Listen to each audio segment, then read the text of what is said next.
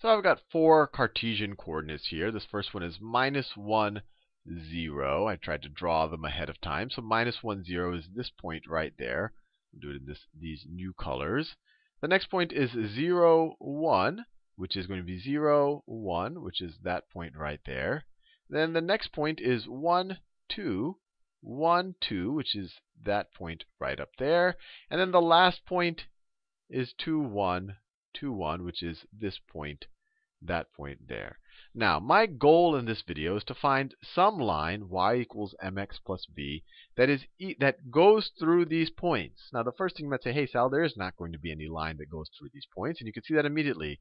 You could find a line that maybe goes through these points, but it's not going to go through this point over here. If you try to make a line that goes through these 2 points, it's not going to go through those points there. So you're not going to be able to find a solution that goes through those points. But let's at least let's set up the equation that we know we can't find the solution to, and maybe we can use our least squares approximation to find a line that almost goes through all of these points, or is at least the best approximation for a line that goes through those points. So this first one, I can express my line instead of y equals mx plus b. Let me just express it as f of x is equal to mx plus b, or y is equal to f of x. We could write it like that way. So our first point right there, let me do it in that color, in that orange, that tells us that f of minus 1, which is equal to m times, let me just write it this way, minus 1 times m, so it's minus m plus b, that is going to be equal to 0. That's what that first equation tells us. The second equation tells us that f of 0, which is equal to 0 times m, which is just 0, plus b, is equal to 1. F of 0 is 1. Right? This is the x. This is f of x. The next one, let me do it in this yellow color, tells us that f of 1 which is equal to 1 times m, or just m, plus b, is going to be equal to 2. And then this last one down here tells us that f of 2 is, which is of course 2 times m plus b, that is going to be equal to 1. These are the constraints. If we assume that our line can go through all of these points, then all of these things must be true. Now you can, if you wish, try to solve this equation, but you'll find that you won't find a solution. We want to find some m's and b's that satisfy all of these equations. Or another way of writing this, if we want to write it as a matrix vector or matrix equation, we could write it like this. Minus 1, 1, 0, 1, 0, 1, 1, 1, 1, 1, 2, 1, times the vector mb has got to be equal to the vector 0, 1, 2, 1.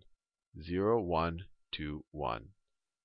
These two systems, this system and this system right here, are equivalent statements, right? Minus 1 times m plus 1 times b has got to be equal to that 0. 0 times m plus 1 times b has got to be equal to that 1. That's equivalent to this statement right here. And this isn't going to have a solution. The solution would have to go through all of those points. So let's at least try to find a least squares solution. So if we call this a, if we call that a, if we call that x, and let's call this b, there is no solution to ax is equal to b. Now, maybe we can find a least square. We can definitely find a least square solution. So let's find our least square solution such that a transpose a times our least squares solution is equal to a transpose times b. Our least squares solution is the one that satisfies this equation. We proved it 2 videos ago. So let's figure out what a transpose a is and what a transpose b is, and then we can solve. So a transpose will look like this. It would be minus 1, 1, 0, 1, 1, 1, and then 2, 1. This first column becomes this first row. This second column becomes this second row. So we're going to take the product of A transpose and then A. A is that thing right there, minus 1, 0, 1, 2, and then we just get a bunch of 1s. So what is this equal to? We have a 2 by 4 times a 4 by 2, so we're going to have a 2 by 2 matrix. 2 by 2 matrix. So this is going to be, let's do it this way. Well, we're going to have minus 1 times minus 1, which is 1, plus 0 times 0, which is 0. So we're at 1 right now, plus 1 times 1. So that's 1 plus the other 1 up there. So that's 2, plus 2 times 2. 2 times 2 is 4, so we get 6. So it's equal to 6. That's that row dotted with that column was equal to 6. Now let's take this row dotted with this column. So it's going to be negative 1 times 1 plus 0 times 1. So all of these guys times 1 plus each other. So minus 1 plus 0 plus 1. That's all 0. So it's going to plus 2. So it's going to get a 2. I just dotted that guy with that guy. Now I need to take the dot of this guy with this column. So it's just going to be 1 times minus 1 plus 1 times 0 plus 1 times 1 plus 1 times 2. Well, these are all 1 times everything. So it's minus 1 plus 0 plus 1, which is 0 plus 2. So it's going to be 2. And then finally, and I think you see some symmetry here, we're going to have to take the dot of this guy and this guy over here. So what is that? That's 1 times 1, which is 1, plus 1 times 1, which is 2, plus 1 times 1. So we're going to have 1 plus itself 4 times, so we're going to get it's equal to 4. So this is A transpose A. And let's figure out what A transpose B looks like. Let's scroll down a little bit. So A transpose is this matrix again. Let me switch colors. Minus 1, 0, 1, 2. We get all of our 1s just like that. And then the matrix B is 0, 1, 2, 1. 0, 1, 2, 1. We have a 2 by 4 times a 4 by 1, so we're just going to get a 2 by 1 matrix. So this is going to be equal to a 2 by 1 matrix. We have here, let's see, minus 1 times 0 is 0, plus 0 times 1 is still 0, plus 1 times 2, which is 2, plus 2 times 1, which is 4, right? This is 2 plus 2, so it's going to be 4 right there. And then we have 1 times 0 plus 1 times 2 plus 1. So 1 times all of these guys added up. So 0 plus 1 is 1. 1 plus 2 is 3. 3 plus 1 is 4. So this right here is A transpose B. So just like that, we know that the least squares solution will be the solution to this system. 6, 2, 2, 4 times our least squares solution is going to be equal to 4, 4. Or we could write it this way. We could write it 6, 2, 2, 4 times our least squares solution, which I'll write. Remember, the first entry was m. I'll write it as m star. That's our least square m. And this is our least square b, is equal to 4, 4. And I could do this as an augmented matrix, or I could just write this as a system of two unknowns, which is actually probably easier. So let's do it that way. So this, if I were to write it as a system of equations, is 6 times m star plus 2 times b star, right? 6 times m star plus 2 times b star is equal to 4. And then I get 2 times m star plus 4 times b star, 4 times b star is equal to this 4, is equal to that 4. So let me solve for my m stars and my b stars. So let's multiply this second equation. Actually, let's multiply that top equation by 2. This is a straight algebra 1. So times 2, what do we get? We get 12m star plus 4b star is equal to 8. Just multiply that top guy by 2. Now, let's multiply this magenta one by negative 1. So this becomes a minus, this becomes a minus, that becomes a minus, and now we can add these two equations.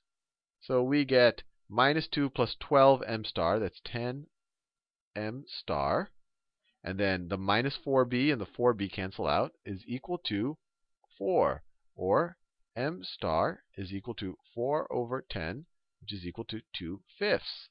Now we can just go and back substitute into this. We could say 6 times m star. This is just straight algebra 1. So 6 times our m star, so 6 times 2/5, plus 2 times our b star is equal to 4. Not white, let me use yellow. So we get 12/5 plus 2b star is equal to 4. Or we could say 2b star, let me scroll down a little bit. 2b star is equal to 4, which is the same thing as 20/5 minus 12/5, which is equal to, I'm just subtracting the 12/5 from both sides, which is equal to 8/5. And you divide both sides of the equation by 2, you get b star is equal to 4/5. And just like that, we got our m star and our b star. Our least squares solution is equal to 2/5 and 4/5. So m is equal to 2/5 and b is equal to 4/5. And remember, the whole point of this was to find an equation of the line.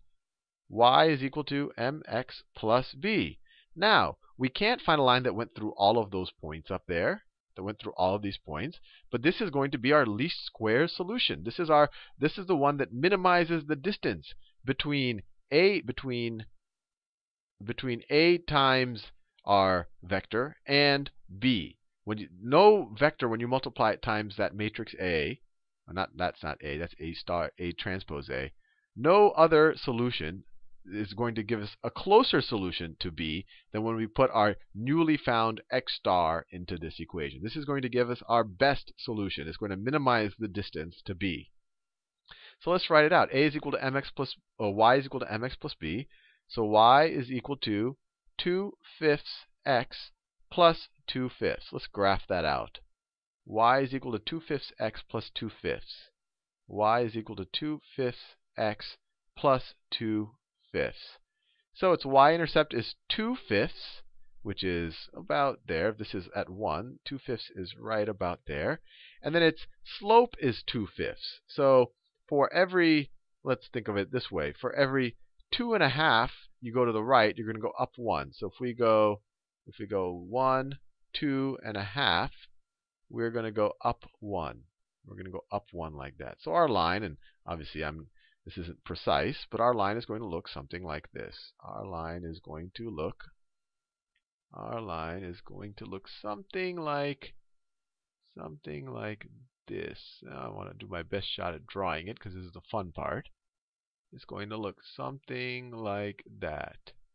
And that right there is my least squares estimate for a line that goes through all of those points. And you're not going to find a line that gets you that minimizes the error in a better way. At least when you measure the error as the distance between this vector and the vector a times our least squares estimate. Anyway, thought you would find that neat.